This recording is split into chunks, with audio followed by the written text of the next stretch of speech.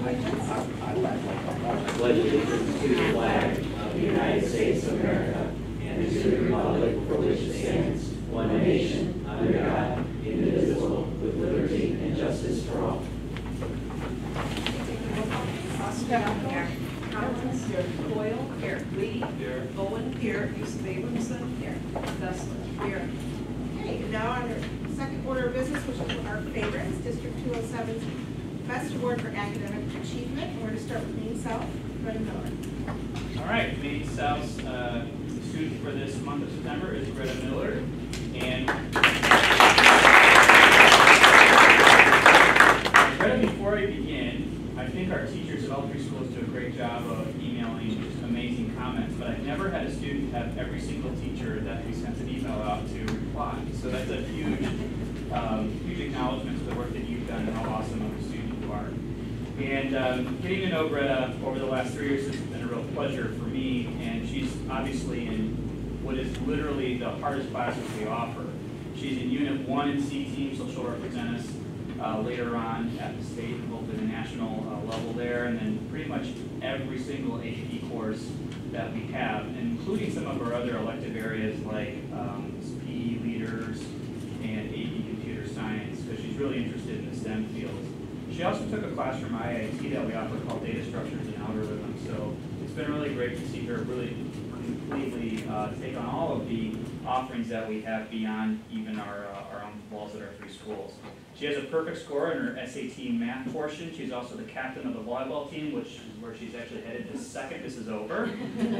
She's the captain of the basketball team, and she's played on the soccer team. She's a CSL Scholar Athlete and an IHSA Scholar Athlete for all three sports, which is really amazing. She's also the Student Council President, last year's Vice President, member of NHS and the Science National Honor Society. So needless to say, you are very busy over at Maine South. Just some of the comments from your teachers, which all of them were just amazing. So Rachel Santucci, her AP Psychology teacher, who also told me this story, as I was talking to her a couple days ago, said Greta is so deserving of this award. She is amazing. I have only known Greta for a few weeks, but already have a great story that I believe sums up her enthusiasm for learning. I was walking down the hall to pick up my mail, and down about 50 feet is Greta walking towards me. She eagerly says, "Mrs. Santucci, Mrs. Santucci," and hustles over to me. She has an exciting question that amazed me about what we learned in class from the previous day. She also told me how she was thinking about the material, and I could tell she was applying the knowledge to her real life. Her question was so thought-provoking that I ended up adding it to my lesson later in the week. I was looking forward to getting to know Greta better and sharing these amazing experiences with her this year. So it's pretty amazing that you've already left an impression on your teachers 4 weeks in class. Greta's freshman accelerated English teacher, Mr. Alex Stefakis, says, in a class where Maine South students regularly demonstrate significant depth of thought and analysis, Greta stands out in my mind as one of the most thoughtful students I've ever had in English 1 Accelerated. While she is certainly a highly intelligent student, what sets her apart is her sense of empathy and her willingness to utilize her skills to improve her classmates' classroom experience. She was a pleasure to work with, and I know she will represent Maine South well after she graduates. Another story from Greta's AP Physics teacher, Kay Orzo, said, Greta is fantastic. She's a fantastic AP Physics student. She was not only gifted, but went above and beyond in both positive attitude and creative questions. I still remember an email from her in which she put together a kinematics concept with momentum and energy for a practical application before the second two were even taught. Having her in class was great fun. And Greta's AP English Language and Composition teacher, Joanna Aben, says, Greta is one of the most intellectually curious students I've ever encountered. This trait represents her academic career in 2 major ways. She is always expanding her knowledge base through personal inquiry, and she broadens the scope of assignments by adding her authentic spirit of inquiry. Greta is a true intellect, and she is truly one of 207's best. And finally, from Greta's AP Calculus BC teacher, Miss Elizabeth Ball is actually here with us this evening. She said, Greta is an optimistic, flexible, motivated, creative thinking young lady. In the AP Calculus BC class, Greta approached each new problem with her infinite can-do spirit. She is an innovative thinker and frequently uses a new path to solve a standard problem. Greta is curious about everything. Greta respects the learning process and challenges herself to learn more. Greta is interested in everything. She is collaborative and respects others' ideas and thoughts. She will contribute to any conversation while never hijacking it. Her classmates respect her for her intelligence, her kindness, and her personality. Greta honors all commitments and does so with excellence. In getting to know Greta and also getting to know her family, while we were having a conversation about this evening and I was putting together some of this stuff, I was asking her what drives you and motivates you when you come into school, because clearly everything she walks into she's curious about. She said she sees the world as a puzzle to solve, and so she's always just wondering what's going on. So she's looking in my office and she sees this chair. She goes like, that chair right there. You know how many forces are on that chair? And I was like, I don't. But I'm sure you can tell me, and you did. And so when you're working with students like that, I know as teachers, they just really appreciate the fact that, Greta, you're so curious about the world and you want to learn. And this is a place where we're glad to have you do that. So best of luck to you in the future. We know you're going to make us very famous and proud as you go about making the world a better place. But if you'd like to tell everybody tonight what you're interested in doing next year, and then who's here with you. So next year this year I'll be applying to MIT, Carnegie Mellon, Johns Hopkins, and the University of Illinois. And I'm interested in studying something with STEM, but I'm not sure what yet. And I'm with my parents, Laura and Phil Miller. And I'd just like to thank you for everything you've done and the constant support that I've had from you guys and everything that I've done. And I hope to not be without you guys.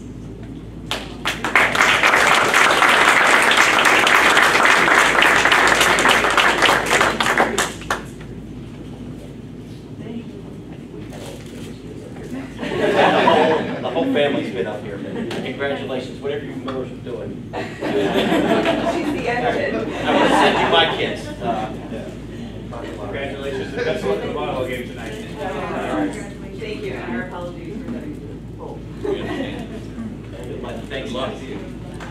Okay, for Maine West, Olivia McCarthy.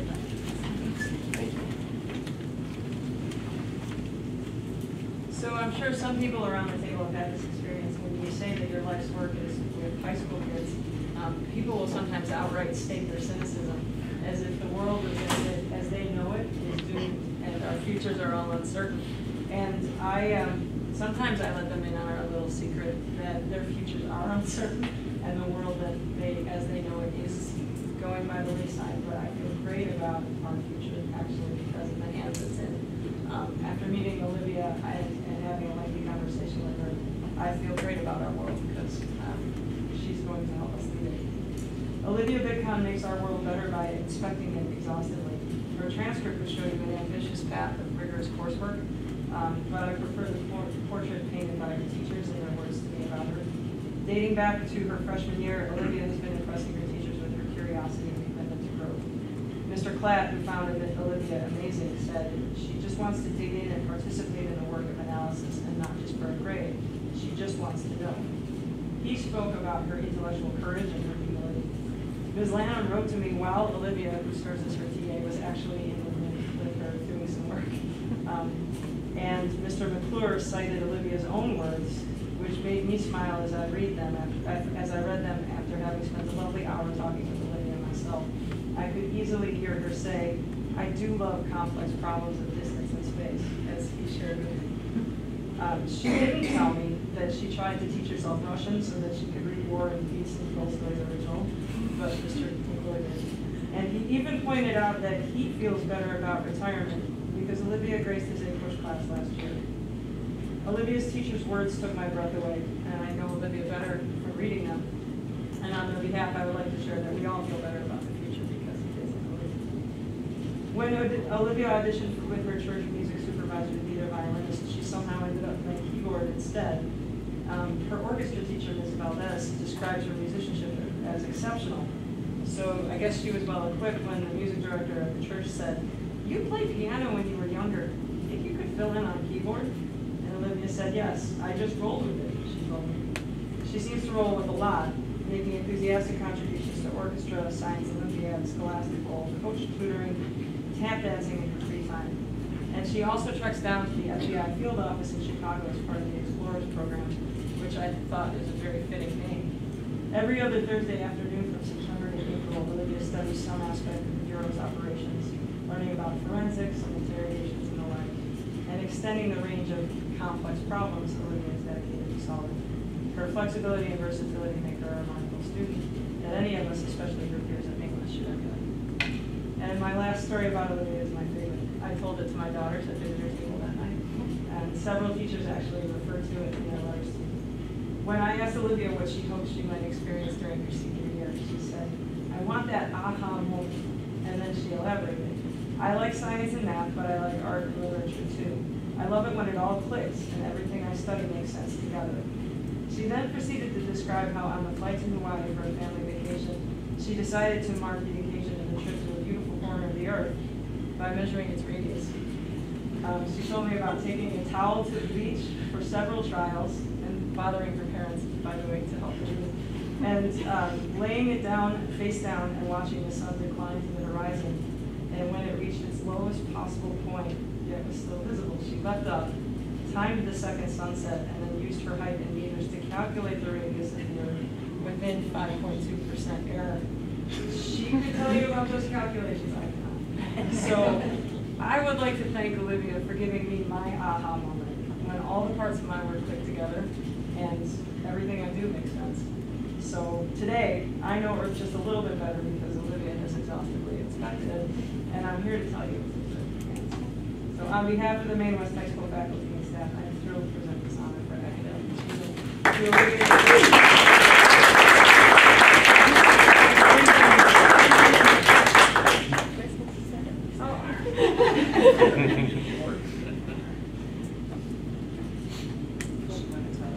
Tell us who's with you tonight and what your plans are for next year.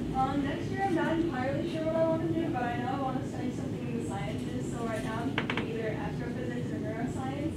And with me today I have my mom, my brother, my sister, my grandma, and my dad. What are your plans? And you're not sure which school? Not entirely sure. No, well, that's, you got time. Would you like to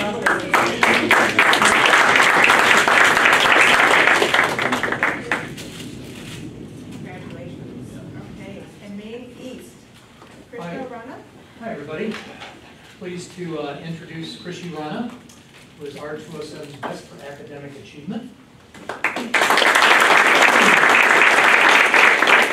So if we still observe class rank, we would find Krishi right at the very top of the Maine East senior class this year. Consistently taken a challenging course load, but I think with the exception of senior leaders, everything else he's taking this year is AP, AP Calc BC, Lit and Comp, US Comparative Government Politics, AP Chem, AP Spanish Language, AP Psychology, so he's not exactly going easy here on the way out as a senior. If you look at everything else, again, he's done just about every AP we have, and a little bit of dual credit, and quite a bit of Excel. But beyond that, he's really been an active member of the Gifted Lyceum, and I'll talk about that in a moment. He's the president of our National Honor Society, secretary of Maine East Cares, which are a school-wide philanthropic fundraiser. He's an executive officer for the Novus Club. I'll tell a little bit more about that. Member of the Varsity Scholastic Bowl and Math team. He's also on the boys' varsity volleyball team. When we chatted a little bit last week, Krishi told me he's interested in pursuing a career in the medical field. He plans to earn a bachelor's in science-related field, possibly physics. So again, when I put the call out to teachers, what I heard were two themes. One, super strong in the classroom. Two, just an individual who is very, very conscientious, very willing to, generous and willing to help and work with others. Social science teacher Owen Doak was his APUSH teacher last year, and mentioned several things, but specifically he said in Socratic seminars, Krishi proved to be an excellent participant and a discussion leader, a role that requires a mastery of the material, fairness, as well as excellent listening and questioning skills. It's also been my pleasure to get to know Krishi in Scholastic Bowl, where he's not only one of the highest scorers, he's also an excellent leader in both practices and competitions. He said on a personal level, Krishi is a joyful and kind young man with outstanding people skills. Wendy Reese, who's an English teacher and sponsor for NHS, said, one of the things that impresses me most is that he always asks what he can do and how he can help before I ever get a chance to ask him for help. Last year he took on a leadership role for the largest fundraiser and knocked it out of the park.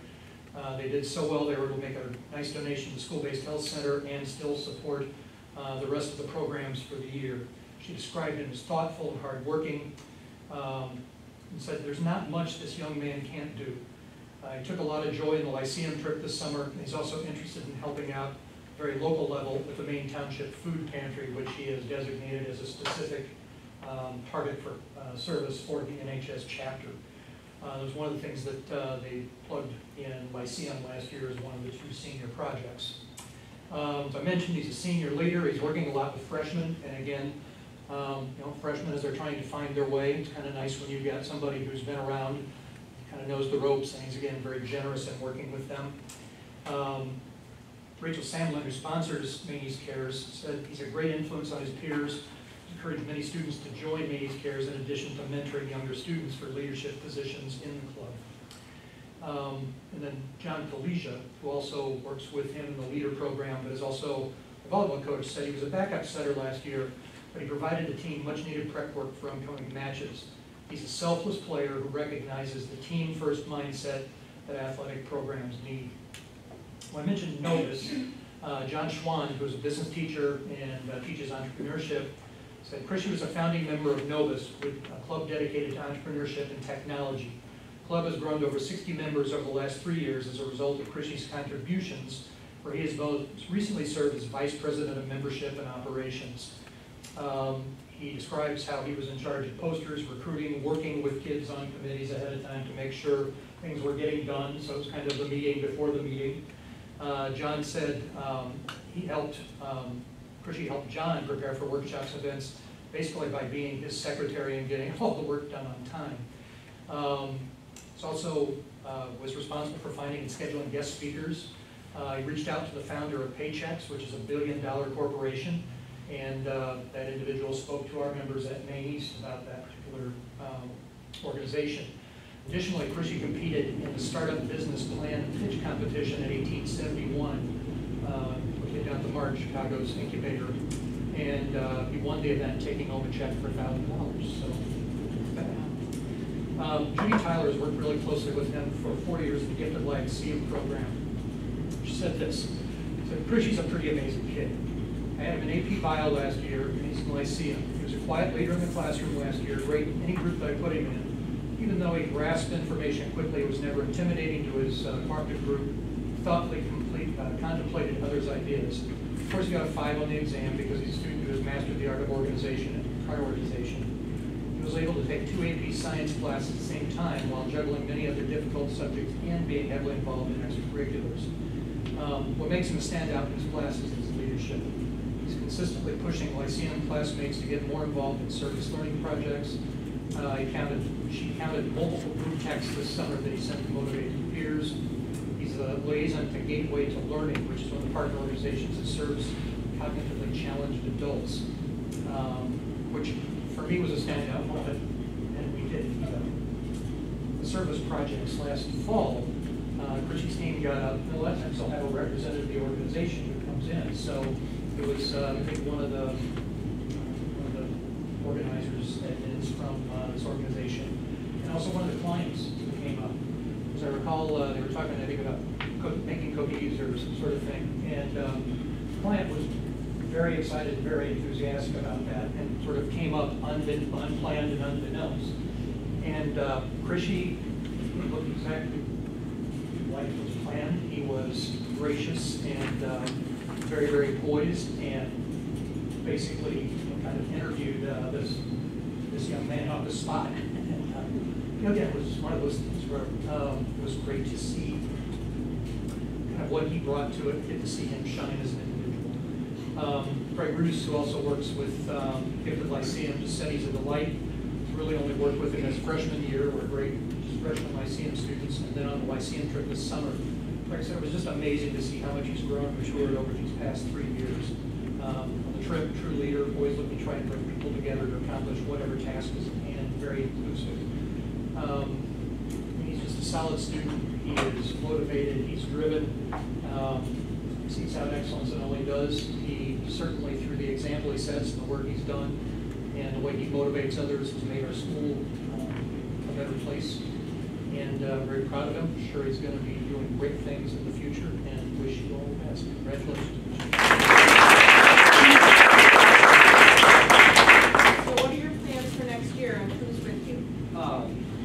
mom is joining me here today. My dad couldn't make it. They're the reason that I'm here today. I'm planning on pursuing the medical field, but like not really sure what specific colleges I'm looking at right now. So like I hope to pursue that. NYU is paying their tuition, is sold in on 60 minutes. Roll them out.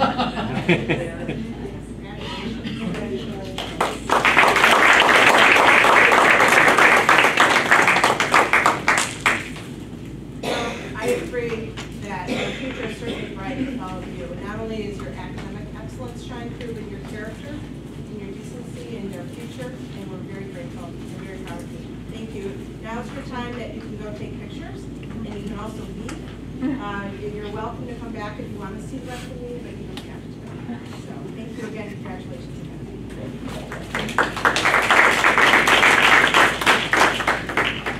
Okay, any public comments?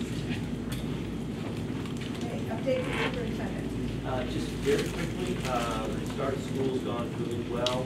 The principals worked with their teams last year to make some adjustments in their schedule and put those adjustments into practice this year. I think the reports I'm getting back are that things are even better this year. We'll continue to build off that and get better. And then we've got a couple of upcoming visits to the district. We have some folks coming here from New Zealand from the Collective Efficacy Institute to visit us and learn a little bit about our program and perhaps even conduct studies with us in upcoming years, which would be really kind of cool.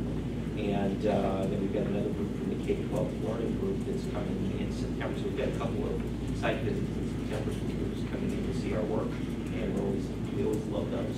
So otherwise, things are going really well, and I think we've got all kids accounted for so far, and things are going well. We continue to learn. We have opportunities every day to do that.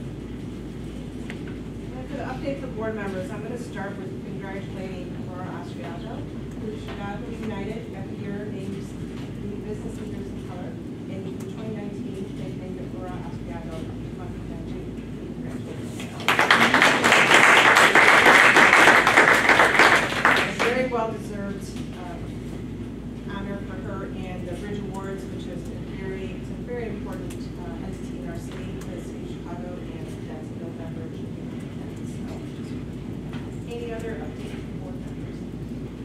I know you have an event coming up. You want to highlight your great work too. Our big fundraiser is coming up on September 19th, and Dr. Dressler is being honored. So, everybody can come.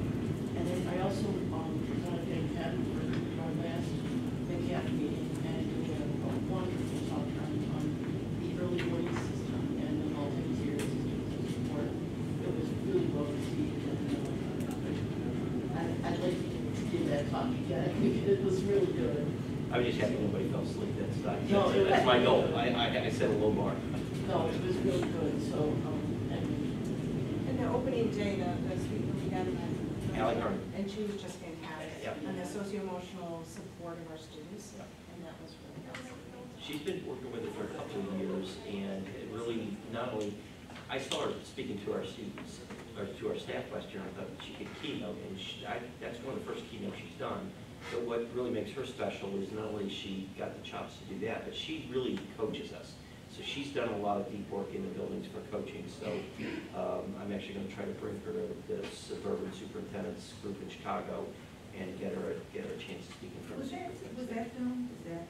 Actually, I think we do have a film of that, and I think we could probably put that together. Would you like to see that? I would. Okay. And if there's the work that she's doing with us, that would be something that a future board meeting, I think that should be a presentation on, because it's Yeah. so linchpin to what we're doing in every aspect, the social, emotional health of our kids. So probably what I'd love to do is have Kelly Morrissey, when she's back from maternity leave in October, maybe schedule her for an upcoming board meeting to do a presentation. I just think some of that work that's so important to you on your resume is to just get a snapshot and go to time. I don't think anyone will try. Not really Kelly- getting a chance. Yeah. Kelly's definitely a good person. I mean, she's helped really in the last few years, really catalyze a lot of our work. It was her idea to bring Allie Herman in the first place, and so she's got really good instincts in that, things like that. Great. So let's make sure we make that a priority. Yes. Okay, finance committee update. Linda. Sure. So the finance meeting was held on August 19th, 2019. Members present were myself, Linda Quayle, Aurora Austriaco, and Jim Lee. I called the meeting to order at 5:06. There were no public comments. We did discuss the final budget for 2019-2020. I believe we're going to vote on that later today. Yeah. So Ms. Blue ran through some changes from the tentative to the final budget. On the revenue side, we had increases to $290,651,800. The $70 million plus difference was due to increasing the sale of the referendum bonds, which we're also going to discuss later today. $65 million for an interest savings to the taxpayers. GASB 84 also now requires student activity funds to be budgeted in the education fund, which added $3.7 million in revenue. In addition, CCPRT estimates were $1.5 million greater than the tentative. And then on the expenditure side, the final budget increased by $4,405,270. $3.7 million of that was added, because that's the GASB 84, it was flipped back over to that side, to the expenditure side. The IMRF rate increase of 35% for approximately $200,000, and the IDEA grant carryover fund of $400,000. And again, like I said, we're going to vote on the final budget today. A big part of our discussion at the finance meeting was the bond sale parameters. PMA spoke about the current bond market conditions, and it was really a positive presentation. They talked about timelines, referendum financing options, refunding opportunity, and selling bonds through the Illinois Finance Authority. They said that conditions are very favorable right now. Supply is down, and investors are in demand to purchase bonds. One thing that we've got to note, that the district must reasonably spend 5% of the bonds within 6 months of bond issuance, and 85% within 3 years, and we were assured that neither of those would be a problem. And these proceeds would be maybe spent on architectural fees or awarding of bids. Two scenarios were presented to the board. Scenario one would be to issue $130 million in bonds this fall, and scenario two would be to issue $65 million in bonds in each in 2019 and 2021. PMA, the representatives explained that if interest rates are predicted to increase by more than 0.55% between fall of 2019 and spring of 2021, it would be advantageous for us to go with scenario one. It will result in significant interest savings to taxpayers, and it would be less of a risk to go with scenario one, because we know with the number certainty. We also have an option of issuing some bonds through the Illinois Finance Authority, which would be a savings as there are no federal or state taxes. We're going to discuss, Ms. Blue is going to go into a little more detailed rate this evening, and we're going to vote on bonds. Finally, we talked about, we discussed a contract with Infinite Campus, which would be a companion program to what we already have, and what this companion program would do would give parents the option to report absences online instead of calling into the attendance office. And attendance can also be scanned from the student ID in the large common areas. Student personnel, such as counselors and nurses, can also record student visits. The initial cost for year one to the training is $14,294. Each year after costing, $14,294. Bring some zeros back. And then every year after that, it would be $12,974. The finance committee meeting was adjourned at 6:12. Thank you.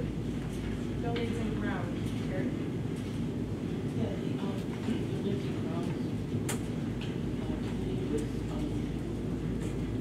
meeting was held on August 19, 2019.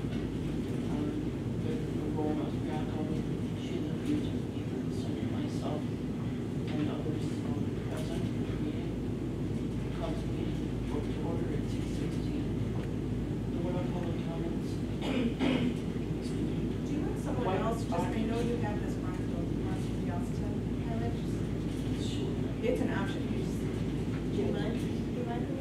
White architects outlined schematic plans for each school, bi-weekly meetings on ongoing in our school specific.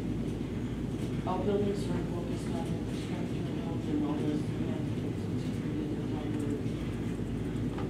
Pembroke Construction followed the approach and estimates and timeline for construction phasing. The project is over budget. The team will work to find a path to become positive. The construction projects will continue to be discussed until the next buildings and ground meeting on September 16, 2019. We attend the meeting and engagement with Okay, building construction update here. In your packet is the update that we will post a summary of tomorrow. As discussed, we met in August and went through the latest design phasing. We were in the process of doing our 3-day cost estimate summit for the construction, so we kind of gave them an update on some of the costs. We're in full swing with designs. We are continuing in the month of September with more focus group meetings at each of the schools. So we'll probably have the equivalent of 6 days worth of focus group meetings, 2 at each school. And we are still on time to bring phase 1 construction to the board for discussion and approval at Buildings and Grounds in September and then board meeting in October. We want to have an additional board meeting in I'm October. thinking you might want to have a special board meeting because between going through all of the phase 1 designs and the cost estimates in detail, it will probably take about 3 hours. So we're going to be scheduling an additional board meeting in October. Would in addition to the September 16th meeting? Right, so you'll get it, because, and I mean, I guess the other option is if the full board ends up, or the majority of the board goes to the Buildings and Grounds Committee meeting, that it would be almost the identical information, so. We check that first to see if that's a possibility Yeah. before we do the second. And the regular scheduled one is when my work board meetings are. Yeah. We pick that 2 weeks out, so if we pick a different date for that meeting, then I can attend it, because I would like to be at that also. And I cannot make this. Okay. So then we schedule it to look at that, maybe that week though. We're gonna do that, we could look at the next week. Just if we're gonna change the date. We'll have it. Week of the Well, 23rd. Yeah. I will be Good. out of state. That will be Oh. 16th. So Well, Can we let's go see. earlier? we can do it offline, No, okay. Yeah, let's do it offline. but sometime looking at probably the week of October 16th. So I'm just not that right. Actually, You mean of September? You want- Are you talking about the buildings and grounds? Yes. So do you Rescheduling want- buildings and grounds? But you So want it, you told You me can that- do, if the, how the construction works is it goes Buildings and Grounds first, then the board. So coincidentally, at the last Buildings and Grounds Committee, the majority of the board attended the Buildings and Grounds Committee. So if that happens again, instead of doing the same presentation twice to the board, we can have the information at the long meeting at the September meeting. Okay, I have more flexibility, so we'll determine that. Okay. The only thing is that we did make those buildings and grounds meetings like kind of untouchable, so that everybody, so that people could come. No, It's just that we were trying to do that as a way to stop, right. going around and remember that? We were trying to, Yes. because we were just rescheduling meetings, so I'm just gonna bring that up as a reminder that we, Well, and that's what we're trying to stick to originally, but if we could all make it that same week at a different Yeah. time, we'll do that with one exception, this one off. But if Right. not, then we'll have an additional board meeting before that. Or in October. Or in October. In October. In concert, yes. Does that sound good? Okay. We'll be following up with you on that. Okay, education meeting. Okay, Education Committee had a meeting on August 26th. At the meeting were the committee members, Jim Lee, Carla Owen, and Sheila Abramson. There were also other members of the board present, along with Sean Messmer. Assistant Superintendent for Curriculum and Innovation, Mr. Sean Messmer, updated the committee on 3 initiatives: standards-based grading, competency-based education, and Math 1. 32 teachers are piloting a year-long grading process as an alternative to our 2 separate semester class grades under the concept of standards-based grading. The year-long process extends the amount of time for students to reach proficiency in and gives more flexibility for students to arrive at a grade. Students receive grades on each standard that rolls up to an overall course grade. Information about the standards-based grading pilot can be found on the district website, which is a good thing for parents and anyone else who is interested. Because this is a pilot, we will collect data and monitor and adjust as we go in preparation for launching the year 2 pilot in January/February. Next up was competency-based education, under which students advance through the coursework based on proficiency or mastery of content. More administrators will be trained this year, and administrators and teachers will begin to discuss what competency would look like in each discipline. Math 1 is currently taught in this model, and Math 2 will be developed in a competency model this year for implementation in 2021. Finally, he gave us an update on Math 1. He said it's going well so far at the high school and in our partner districts, where some 7th and 8th graders are taking the course. There will be a meeting upcoming in the next month or so with partner districts to see what is going well, what support they may need, and what may need some tweaking. We discussed, for struggling students in math, we have a companion course called Foundations of Problem Solving. Also, Math 2 and Transitional Math are in development in a competency-based model and will be implemented in 2021. Mr. Messmer also added that there's a video on our grading process on the district website. The meeting was adjourned at 9:06 in the morning. Okay, and then also the ad hoc policy committee, Carla, thank you for sharing that. Okay, yes, there was an ad hoc policy committee meeting held also on August 26th. Present at that were the members of the committee, Aurora Austriaco, Terry Vines, and myself. Also present were Brett Deeds, Jimmy Edwards, and George Dagris. This was a meeting held with the policy services team at IASB in connection with our movement to what's known as Press Plus. We are currently following many press policies. We have adopted them. This is to get us fully in line with Press Plus so everything can be updated automatically. And this was an important meeting to determine if there are any variations in our current policy versus what's in Press, so that we don't have any discrepancies. It's the first of several meetings that must be completed before we can move forward. That meeting lasted approximately 2 hours and adjourned at 11:21 a.m. Monthly status of finances. In your board packet is the July financial statements. There are no real variances.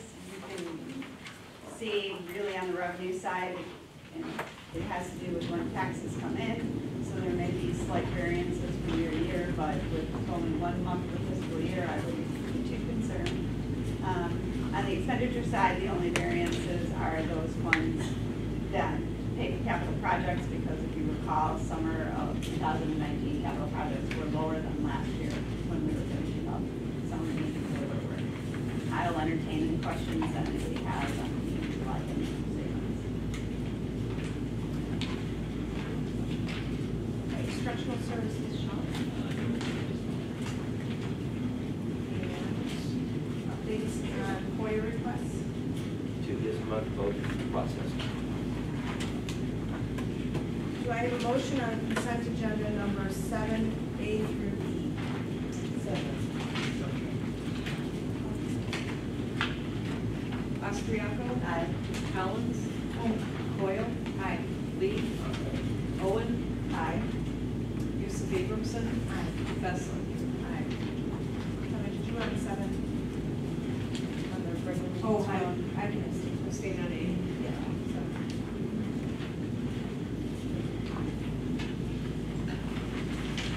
Okay, item number 8, second reading on our Board of Education policies. Do I have a motion on recommendation that the Board of Education approve and adopt the above policies for inclusion in the Board of Education policy manual?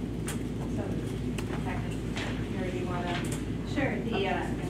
These are, the transportation policy is an update to one of the existing policies as we move from our old policy manual to Press.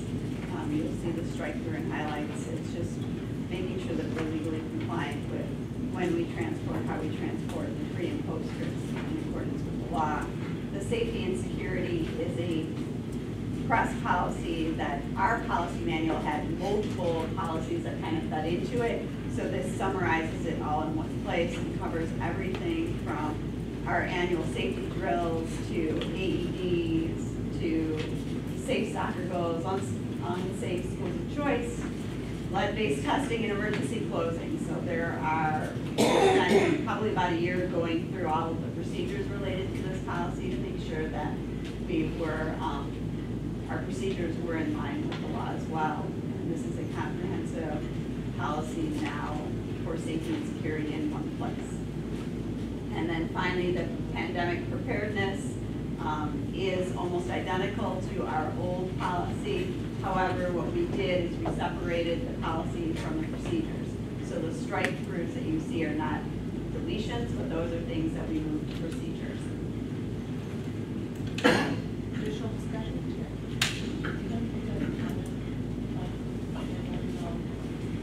Number two,